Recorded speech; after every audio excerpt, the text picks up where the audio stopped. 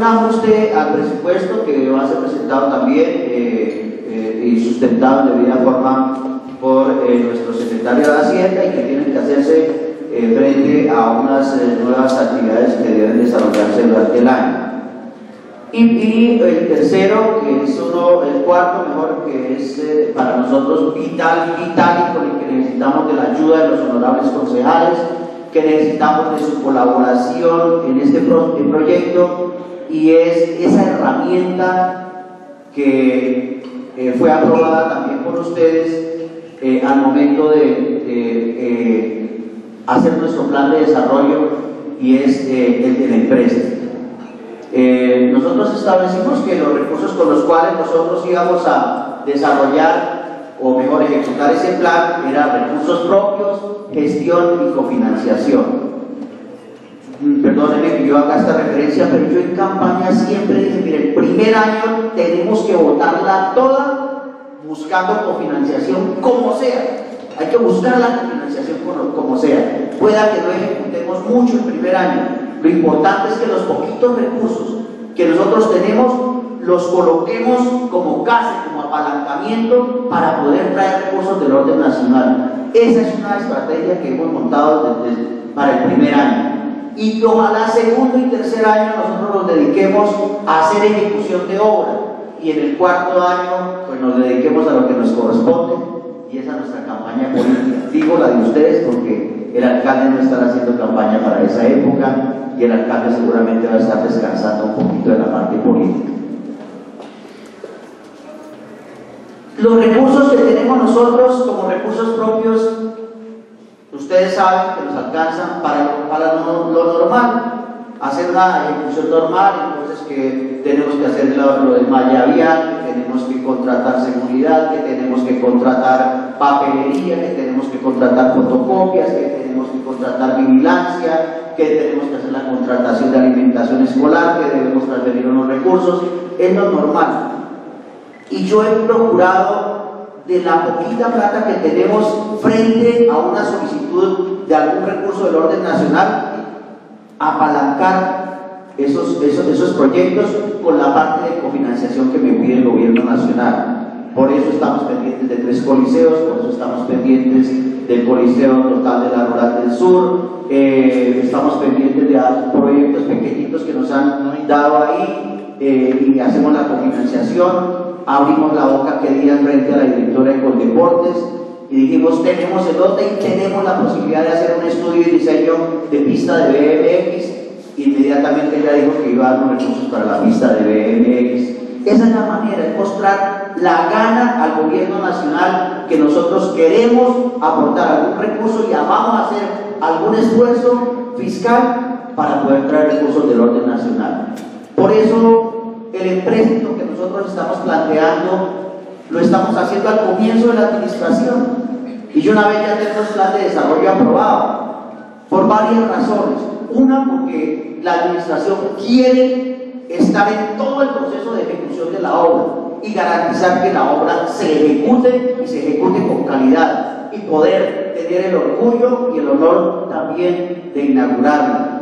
Y en segundo lugar, porque es la oportunidad también para que el Consejo Municipal, de una manera responsable, como está acostumbrado, haga el control político y esté pendiente de la ejecución de las obras y nos ayude a hacer ese control. Y tenemos 2 años para hacerlo y estar pendientes de todo el proceso de ejecución. Pero además también porque nosotros sabemos que si hacemos un empréstito vamos a hacer un esfuerzo desde la administración para poderlo cancelar, sobre todo la parte dura la vamos a cancelar 2018 y 2019, de manera que quien llegue en el año 2020 encuentre nuevamente saneadas las finanzas del municipio y pueda también hacer uso de esa herramienta tan importante como es el crédito. Esa es una herramienta importante si se maneja bien. Nosotros queremos manejarla bien. Los 35.000 millones de pesos, el 85% de los 35.000 millones de pesos es para apalancar recursos del orden nacional y del orden privado, invirtiéndose en Tunja, moviendo la economía del municipio. Por ejemplo, ¿cómo nos negamos, cómo el municipio se aparta de ese interés general que tiene todo el país de hacer jornadas únicas. Yo les contaba en la socialización que programamos para hacer en el Club Boyacá, que no fue a puerta cerrada, y que se hizo la invitación aquí por micrófono frente a toda la comunidad también, en una sesión, en la clausura de sesiones. En esa socialización que hacíamos les contaba, miren, estuve el miércoles en el Ministerio de Educación revisando cómo van nuestras fases en el proyecto de consecución de recursos para la infraestructura educativa. Y vengo al gobernador de Casanare y todas las cámaras de la televisión encima del gobernador de Casanare, preguntándole cómo iba a cofinanciar el 100% de la infraestructura educativa de su departamento. Todas las cámaras allá pendientes y yo echando por un ladito porque todavía no hemos garantizado ni la primera fase de la ejecución de nuestros recursos. Y miraba en el otro salón el doctor Peñalosa, 5.000 millones de pesos, 30 y pico de convenios de Bogotá. Y nosotros aquí tímidamente, hasta ahora hicimos este año un sacrificio propio de recursos propios. Dejamos de hacer una inversión en algunas cosas, por ejemplo, en OPS, y recogimos 6.600 millones de pesos y se los pasamos al gobierno nacional para garantizar 3 colegios. Según me informaron allá del fondo educativo, el lunes están nuevamente aquí haciendo la revisión de todos los proyectos para en octubre comenzar a colocar las 3 primeras piedras. Pero nos dieron el papelito de la segunda fase, que es Rural del Sur y que es Normal Santiago de Tunja. Para Rural del Sur, ¿qué necesitamos? Comprar el lote. Necesitamos comprar el lote. Para eso es que necesitamos también el empréstito, para comprar el lote y además poner otra plática y garantizar que se construye la Rural del Sur. Ya está visto el lote, está hecho el avalúo, tenemos los estudios, todo listo, tenemos listo ahí para que con la herramienta del empréstito podamos garantizar esos recursos y tener el colegio de la Rural del Sur full en jornada única. Y 29 salones y todo el amoblamiento y todo lo que necesita, todos los adicionales que necesita nuestra Normal Santiago de Tunja. Va a faltar. No son sino 29 salones, son 43 los que necesitamos, pero dejamos funcionando una muy buena parte de la Normal Santiago de Tunja. Pero me puse más contento y más comprometido, a pesar de ver a Peñalosa y a Casanare con su 100%, cuando veo que el señor de vivienda me dice, y aquí está la tercera fase. Entonces, yo no sabía que había una tercera fase, y en la tercera fase está la Libertador Simón Bolívar.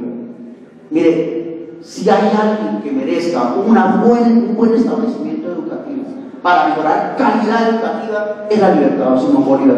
Y no lo hemos podido hacer por problemas en la legalización de sus dependencias, de su lote. Tenemos que bregar como sea. Si no podemos, ya vía Empréstito con recursos propios por allá en el año 2018, en tercera fase, estar comprando un terreno para garantizar que la Libertador Simón Bolívar tenga también su estructura educativa hecha para darles calidad educativa. Nosotros no podemos voltearle la espalda a ese proyecto que tienen ahí, que nos toca cofinanciar, listo, nos toca cofinanciar, pero miren, ¿por qué lo hacemos? Porque mejoramos calidad educativa, se mejora la calidad educativa, garantizamos para nuestros muchachos ya no refrigerio reforzado, sino almuerzo también, y los vamos a tener ocupaditos en la tarde, aprovechamiento del tiempo libre para evitar tanto problema que tenemos con los jóvenes, pandillismo, drogadicción, alcoholismo, suicidio, son las más altas tasas las que tenemos nosotros ahí. Entonces, ocupación del tiempo libre también. Pero otra cosa adicional, generación de empleo. Pues que la jornada única implica nombrar más maestros, más coordinadores, más auxiliares, más operativos, generación de empleo. Y aparte de eso, que yo no lo he entendido bien, yo no lo sé explicar, el doctor Juan Carlos que lo sabe explicar, pero si nosotros entramos en jornada única, esa generación de empleo y unos incentivos adicionales vamos a tener de parte del ministerio para ir liberando una carga de nómina que nos estamos obligados a hacer. O sea, son recursos que vamos liberando nosotros para poder hacer inversión. Entonces, ¿cómo no nos acogemos a eso? Por eso, y yo les pido con todo el respeto, ayúdenos a garantizar por lo menos el año entrante los 7.000 millones de pesos. Ya hicimos un esfuerzo este año con la ayuda de ustedes. Hagamos el esfuerzo para el año entrante para dejar el 50% del total de la infraestructura. No es mentira lo que les voy a decir. Yo estoy hablando con el vicepresidente de la República. Lo primero que me dice es: oiga, alcalde, ¿usted va a dejar perder la plática que tenemos para el colegio al lado de Antonia Santos? Y no, señor, no, ¿cómo lo vamos a dejar perder? Nosotros vamos a garantizar esa plata para traer 12.000 millones para hacer el colegio al lado de la Antonia Santos, que es gran colombiano, porque el gran colombiano tiene un hallazgo fiscal. Y es que estamos pagando un arriendo y no hemos hecho el edificio. Entonces hay un problema de detrimento patrimonial. Podemos estar frente a un problema de detrimento patrimonial si no lo garantizamos. Y nos dan la oportunidad de hacernos el colegio al lado de Antonia Santos. Ya está listo el lote, 2.400 millones de pesos, está listo el avalúo, está listo el proyecto. Vuelvo y voy al Ministerio de Vivienda a hablar sobre agua potable para Agosto de Occidente, que nos van a dar unos recursos desde el Ministerio de Vivienda también, un proyecto que tiene 3.000 millones de pesos. Y vuelve y me dice la doctora Karen Hernández, me dice: oiga, alcalde, usted ya radicó el proyecto de lo de Antonia Santos. No, señora, ya son 33 colegios nomás y ya llevamos adjudicados 12.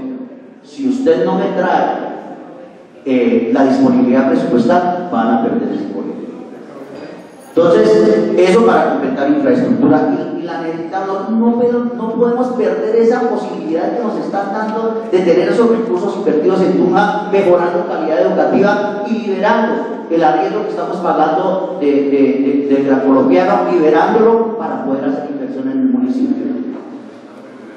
Pero miren también, si nosotros mostramos la gana, que ya la mostramos en nuestro hospital. Ustedes ya fueron y revisaron el hospital, saben en el nivel de avance que se encuentra el hospital. 2.600 millones de pesos nomás hemos invertido. Tenemos 1.600 millones, tenemos 1.000 de recursos propios que tenemos presupuestados este año y pedimos vía Empréstito 4.000 millones de pesos. Yo les dije, con eso el gobierno nacional tiene que mirarnos. Y el ministro ya dijo: si eso es así, este año, cuentan ustedes con 3.500 millones de pesos. Y me comprometo a dar una ayuda posterior también para que vayamos terminando el hospital. Y comienzo dándoles dotación con los aparatos de rayos X. Y nos tramitaron el proyecto de la ambulancia. ¿Por qué? Porque mostramos ganas de que queremos hacer las cosas. Tenemos el arreglo del edificio municipal que nos ofrece el Ministerio del Interior. Un proyecto, hay unos recursos allá de 11.000 millones de pesos. Tenemos que poner 3.000. Ya mostramos la voluntad. Y si eso es así, que el proyecto ya se radicó, tenemos 11.000 millones de pesos para adecuar nuestro edificio municipal. Una gran parte de esa plata y de ese diseño está para arreglar también toda esta parte del Consejo Municipal. Y creo que por acá hay una parte de techo falso que vamos a ocuparlo también en algunos salones para el Consejo Municipal. Él cree que es un salón grande que solamente puede ser ocupado para una actividad y el resto de actividades todas se hacen en la sala de juntas de la alcaldía, y si la sala está ocupada no se puede hacer más actividad. Entonces van a modular el crédito, lo van a modular de manera que lo podamos ocupar de manera simultánea en 2, 3, 4 reuniones, todo dotado con su internet, sus pantallas, su videofilm. Luego podemos hacer reuniones, 4 reuniones al mismo tiempo para todo lo que necesita el municipio. Entonces uno dice, hay un momento especial ahí para nosotros en materia administrativa y que seguramente con recursos propios no podemos hacer el edificio. necesitamos reforzar la estructura. También, eso lo están diciendo, en el Teatro Suárez tienen que estar reforzando la estructura y por eso comenzaron ya a hacer unos apiques. Yo técnicamente no sé, los ingenieros me perdonarán, pero pues yo tengo otros términos ahí.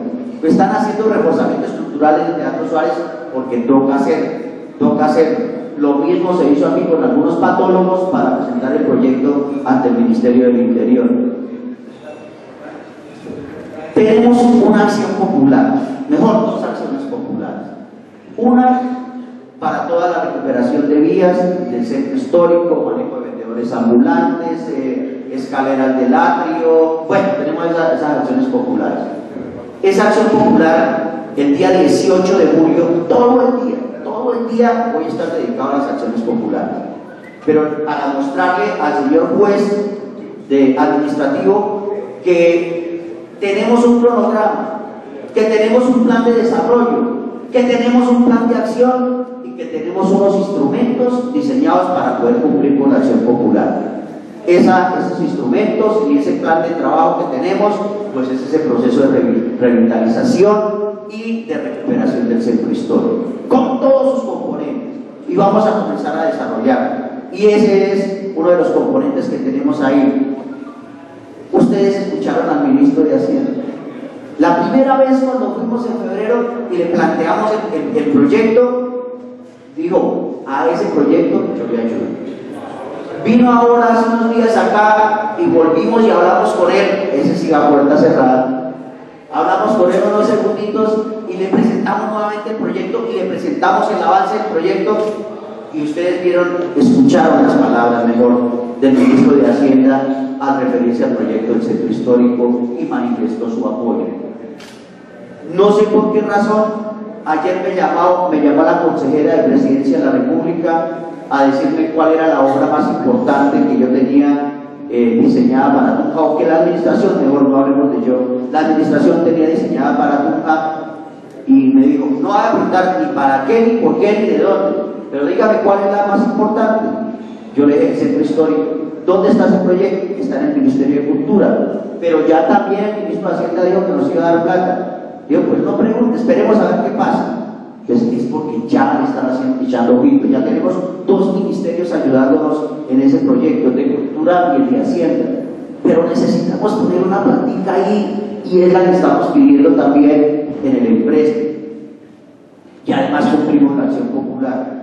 La otra acción popular que tenemos es el frigorífico municipal, o mejor, no el frigorífico, es cómo solucionamos nosotros el problema que tenemos de sacrificio de ganado en lugares que no cumplen las condiciones. Y en el paro, 42 días de paro, y ustedes iban a los expendios de carne, lo único que nos mató fue la carne, y nosotros no podíamos ir a sacrificar a Sogamoso, y tampoco a Venta Quemada, y menos a Zipaquirá. ¿Y por qué había carne?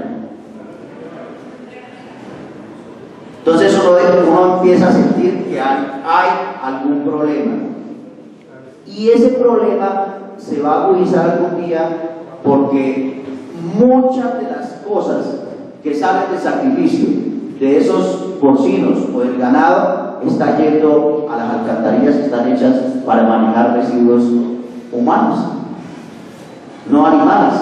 Algún día vamos a tener un problema de salud pública, y ahí está la tutela. ¿Cuál es la solución que hemos hecho nosotros y que le vamos a mostrar al señor juez?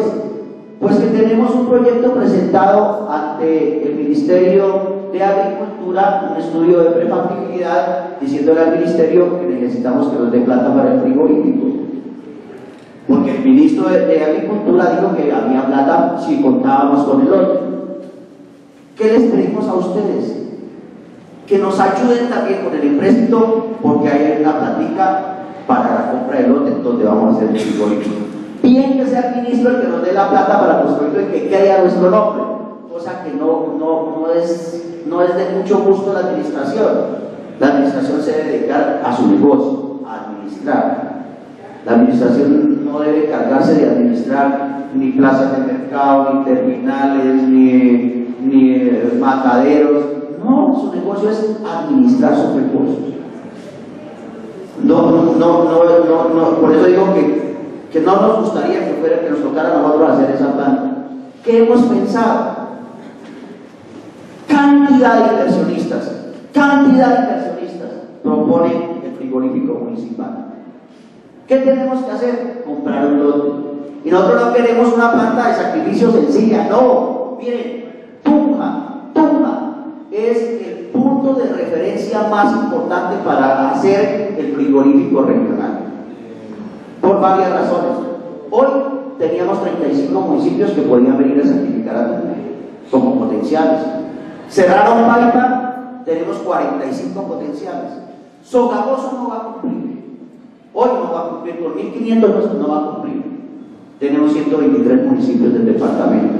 Pero tenemos todo el ganado que viene por Yopal, por Sogamoso, que viene por acá y va a quedarse aquí en Tunja sacrificando. Pero tenemos todo el ganado que viene del valle, por el valle de Trenza, mejor también, que viene de Casanare, que no va a ir a Bogotá, sino se regresa a Tunja en una doble calzada, mucho menos tiempo, más posibilidades de descanso del ganado, no pierde tanto peso. Entonces Tunja se convirtió en ese punto ideal de los inversionistas para hacer un frigorífico. ¿Cómo no hacer un frigorífico? Si un solo turno genera 60 empleos directos, más todo lo que pensamos hacer al lado de eso, plaza de ferias, ojalá una zona bancaria, una plazoleta de comidas, también disposición final, aprovechamiento de residuos, todo eso se puede montar. Estamos mirando el lote, o mejor dos lotes, uno que tiene 7 hectáreas y otro que tiene 6 hectáreas. Son 13 hectáreas, lo mínimo sería 9, pero nosotros tenemos con el volumen de trabajo que puede llegar a hacer 3 turnos en ese frigorífico municipal, 180 empleos directos y una inversión de 30.000 millones de pesos particular. ¿Cómo no apalancamos con 2.000 millones? No, el avalúo todavía no está, ¿no, doctor Guillermo? No, yo, perdón, me adelanté diciendo 2.000 millones de pesos, pero estamos en el proceso. Estamos revisando, ya hablamos con las personas donde pueden estar ubicados los lotes. Tenemos que hacer una revisión también con Corpoboyacá, a ver si corresponde o no corresponde a la parte ambiental, pero consideramos que es un lote ideal para eso. Hay una posibilidad grande de que el Ministerio de Defensa nos ceda los terrenos del batallón, pero ya los particulares han mostrado su voluntad de cedernos los terrenos para que nosotros construyamos y continuemos la vía desde Fuente Higueras hasta Los Patriotas en doble calzada, la avenida universitaria o la del río, como la queramos llamar.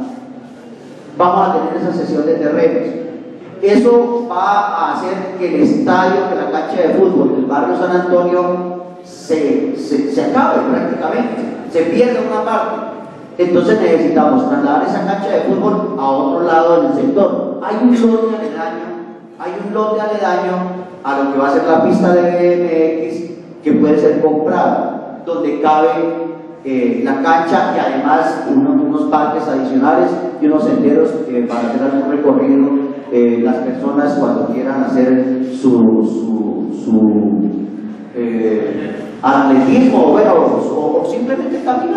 o simplemente caminar, es un lote que le estamos echando el ojito también para compra y que aproximadamente estamos dejando unos 2.000 millones de pesos para formar un complejo deportivo ahí, dejar una villa deportiva al lado de lo que es el patinódromo, al lado de lo que va a ser la pista de BMX, al lado de ese coliseo que hoy se convirtió ese coliseo también en muchas posibilidades.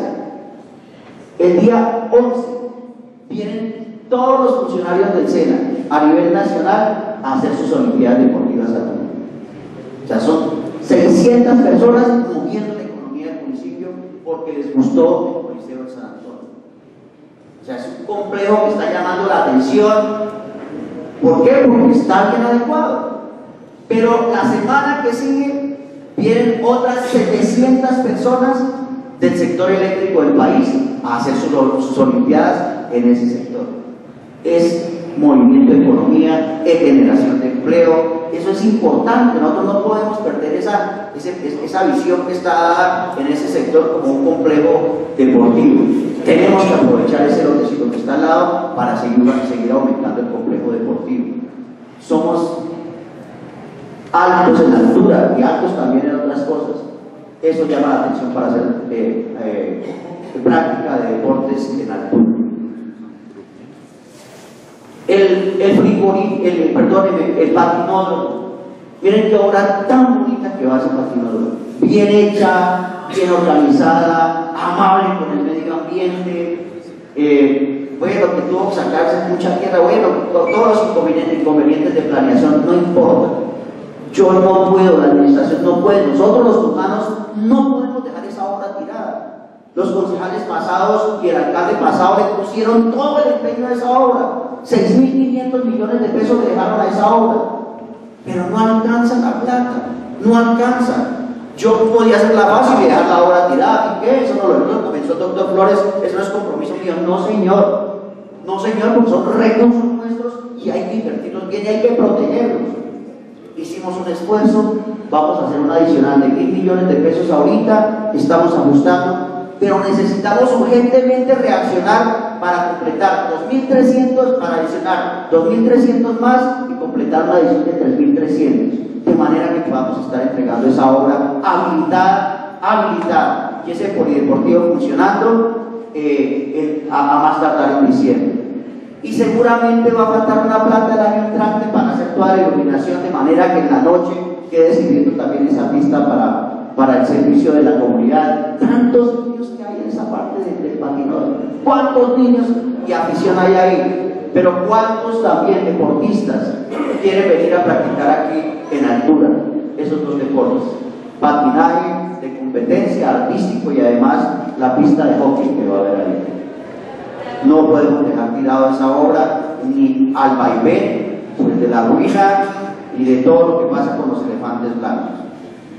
Otra inversión: el SENA y la ESAP están pensando en hacer sus sedes en la ciudad de Tunja, pero nos toca mostrar la ganita de que queremos que se vengan para acá. Por eso le estamos pidiendo al honorable Consejo Municipal, tenemos 500 millones para el SENA y 500 para el ESAP, para que llamemos la atención de que sí tenemos ganas de que eso se construya aquí. Y entonces vamos a promover, es nuestra obligación, la educación técnica, tecnológica, la educación superior, maestrías, docentes en Tunja, moviéndose toda la educación en Tunja. Hoy el SENA, del 100% de personas que aspiran, solo el 42% logran estar en una carrera técnica. Los demás no pueden porque no hay posibilidades de infraestructura física para eso. En la ESAP, los que hemos tenido que hacer algún compartir con la ESAP, un curso o una carrera de pregrado o un posgrado, o los que hemos hecho docencia en la ESAP, nosotros sabemos en las condiciones que se encuentra la ESAP. Y la cantidad de gente que viene de otros municipios los fines de semana a estudiar en la ESAP, y no hay infraestructura física para ello. Por eso creemos que es bien importante mostrar ese poquitico de recursos para que se haga una gran inversión. 35.000 millones de pesos de un empréstito que tiene luz verde de la Dirección de Apoyo Fiscal. La directora de Apoyo Fiscal, la doctora Ana Lucía Villa, es la presidenta de FINETER.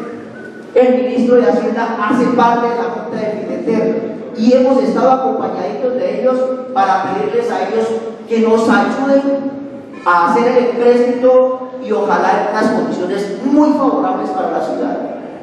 Y estamos hablando ya de un DTF menos, o sea, DTF menos, no más, con unos intereses rebajados, porque los proyectos que nosotros estamos presentando son de los que tienen financiación vía FINETER y tienen estímulo.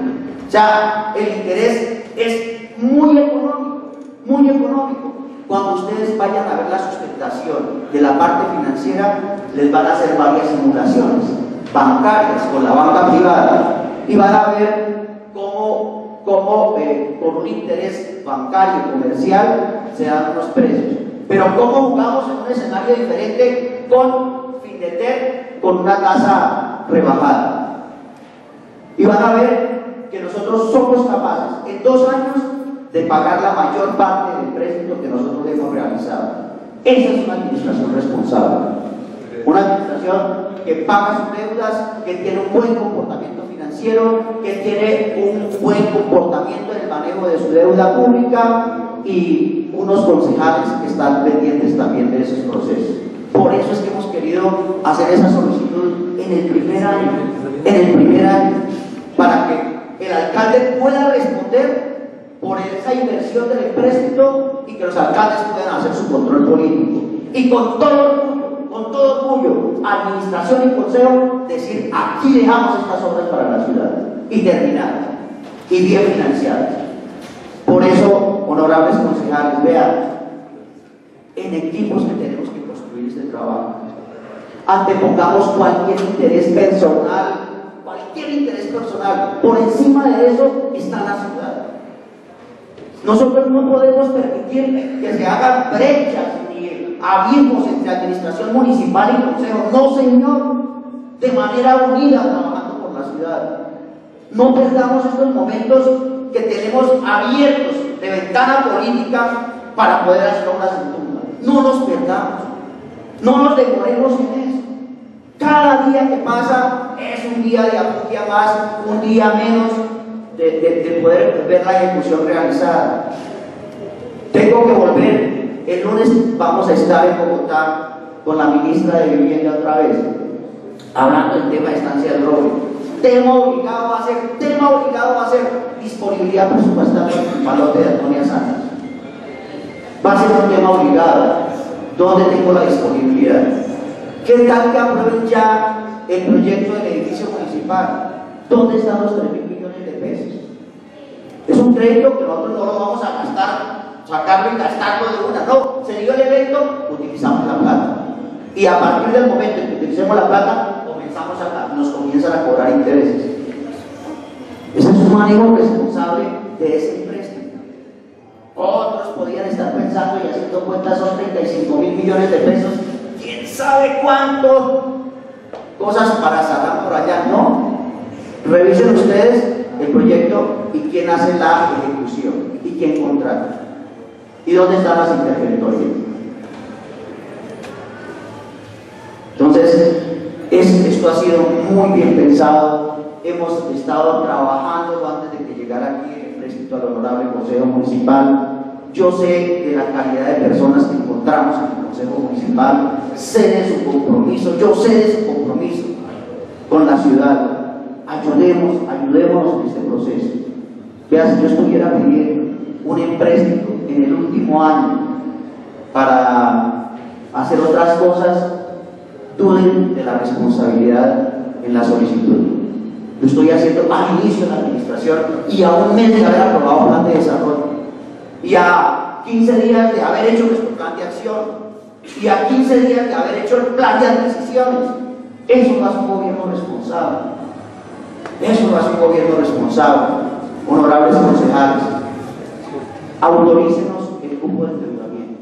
Se los pido de todo corazón. Es por la ciudad. Es por la ciudad, porque la ciudad necesita y está en un momento importante de desarrollo. Y no podemos también quedar nosotros atrás. Hay historias anteriores de brechas entre consejo y administración, y ustedes saben, se perdieron 4 años. Nosotros no podemos seguir perdiendo el tiempo. La única que pierde aquí, el alcalde pierde, sí, no pudo desarrollar su plan de desarrollo. Los concejales pierden, claro, pero tenemos que mostrarle a la comunidad. Pero quien pierde verdaderamente es la ciudad. Por eso les pido a ustedes, con todo el cariño del mundo y la responsabilidad del mundo, ayúdenos en este propósito, porque es una herramienta.